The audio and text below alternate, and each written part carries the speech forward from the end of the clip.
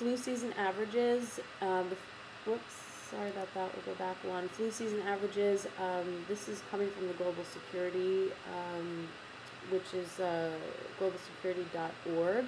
And basically what I wanted to do was I made this chart up, and over a span of 26 flu seasons prior to 2009, this graph represents the amount of times each month had a specific flu season.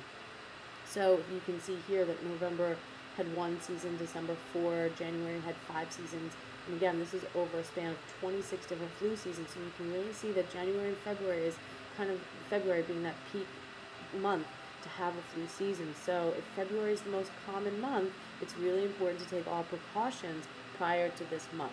And you know, flu is typically defined as a temperature greater than 100 degrees, and either a cough or sore throat in the absence of any known particular cause. The next slide I have here is the virus bacteria resistance. You know, we're hearing all about in the news things called superbugs. So viruses, bacteria, and fungi, they've all learned how to, you know, rapidly replicate, rapidly mutate, and they're turning into things called superbugs. And superbugs are really infections that have created a resistance against any known antibiotic.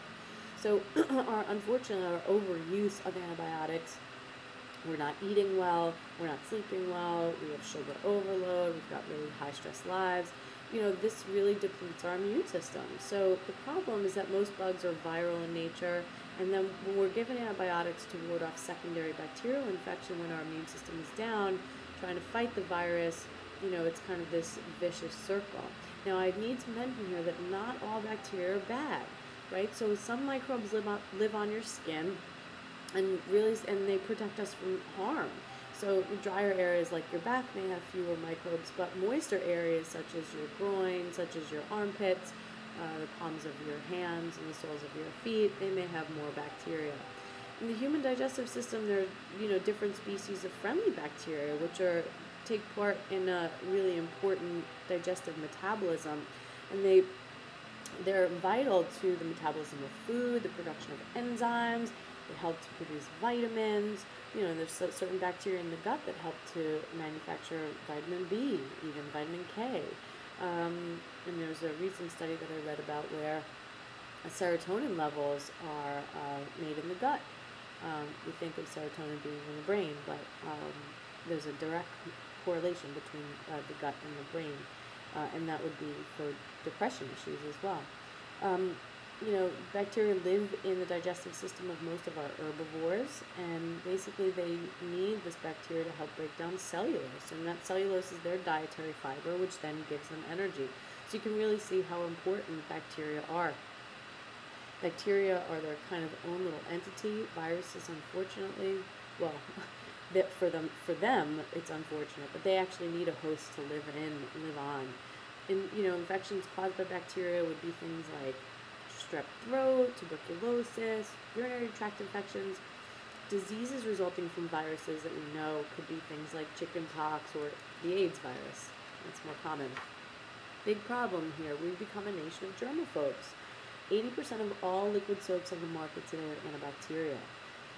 I've got a big problem with the whole environmentally damaging thing, and I put a picture of this really cute little bottlenose dolphin, and I got this article from this Beyond Pesticide journal, and it was written through environmental pollution.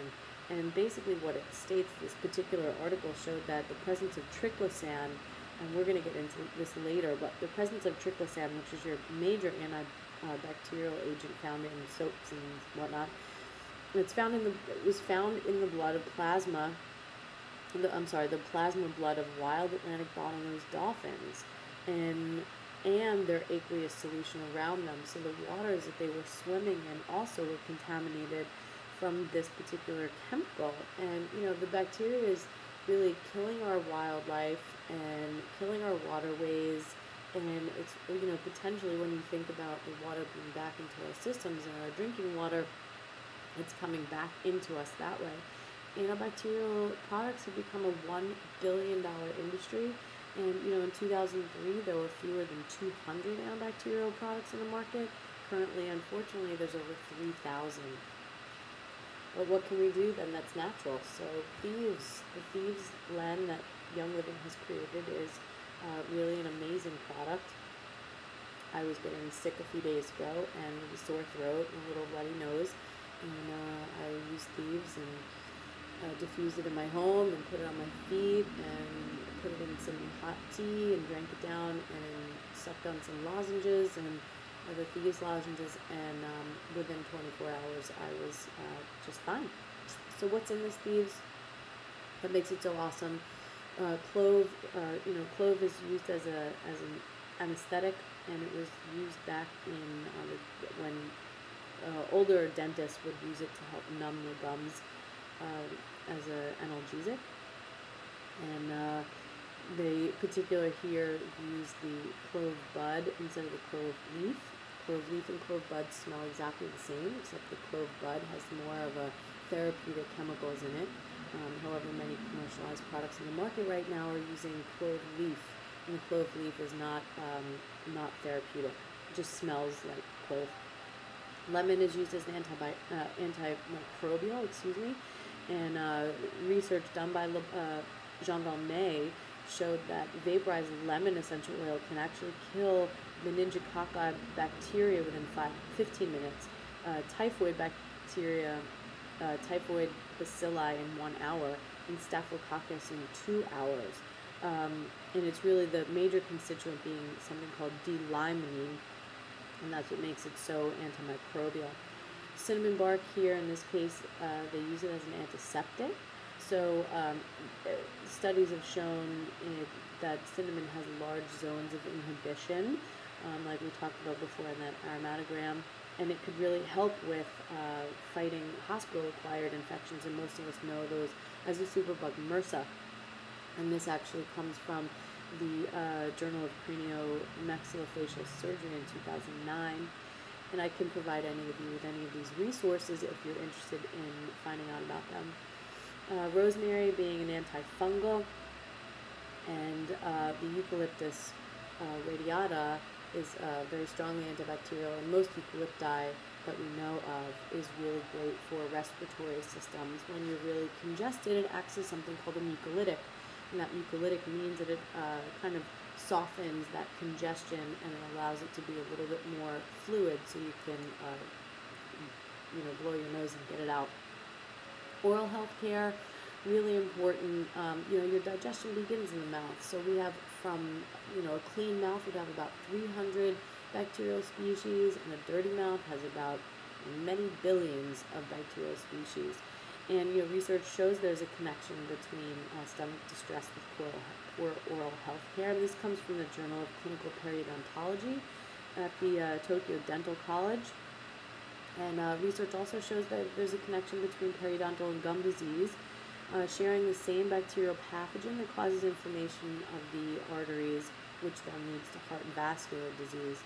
Essential oils really, in this case, kill microbes that cause tooth decay and gingivitis. Many toothpastes use large particle abrasives to clean the enamel. However, these large abrasive particles can actually cause significant damage and wear down on the enamel itself, so it causes the tooth enamel to decrease, and you enhance your risk of dental decay and tooth loss, unfortunately, in that case. What are some common toxic preservatives in many of our tooth care products? This would be artificial flavorings, colorings, food dyes. One of my biggest ones here that I want to talk about is aspartame, and aspartame is a sweetener which is marked under the trademark name of Equal or NutraSweet. There's over 6,000 consumer foods and beverages sold in our country and around the world, and it includes diet sodas and instant breakfasts and breath mints and sugar-free gums and laxatives and shake mixes and instant coffees and wine coolers and yogurts. I mean, chewable vitamins for children has aspartame in it. And I personally have, before I even started studying the effects of aspartame, anytime that I would eat something with aspartame in it, I would have a respiratory issue happen immediately. So I'd have trouble taking a big breath in. So I know that aspartame is in my food when I have that reaction of not being able to fully take a breath in, and I can tell. So upon ingestion though,